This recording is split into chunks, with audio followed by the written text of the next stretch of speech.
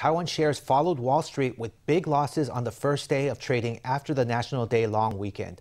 Amid restrictions on U.S. chip exports and rising cross-strait tensions, Taiwan shares lost almost 600 points to close at 13,106 on Tuesday. That's the seventh biggest single-day drop for the index ever recorded.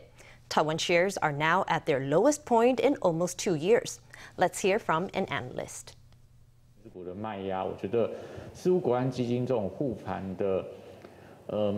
The selling pressure on the weighted stocks, it seems to me that buyers that hope to save the market, such as the National Financial Stabilization Fund, have not been overly proactive. So what we saw today was heavy losses across the board for Taiwan shares. Judging from the movement of individual stocks, indexes, and shares overall, it seemed that there was no hope for a counteroffensive. At the current stage, there hasn't been any change to the selling behavior by foreign investors.